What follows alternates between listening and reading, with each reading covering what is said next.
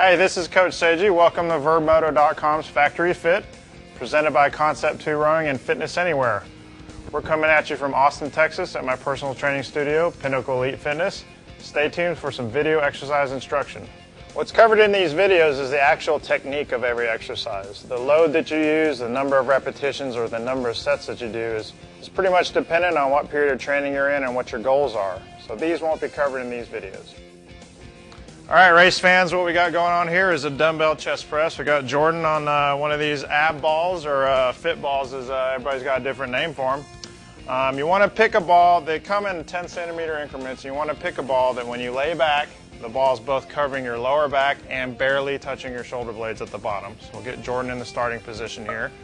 So even to maintain this position, you have to keep your core activated. Go ahead and get your arms up. You want to start with your elbows directly out from your shoulders, wrists flat, and you want to have your shoulder blades pinched back behind you. So you want to pretend like you're pinching your shoulder blades at your upper back.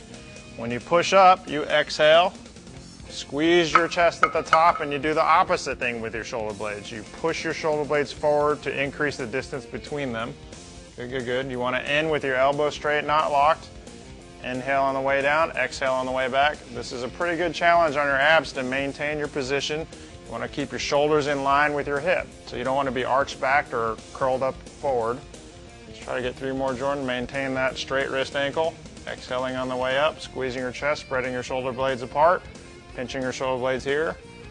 And last one here. And that's how you do a dumbbell chest press the Coach Seiji way.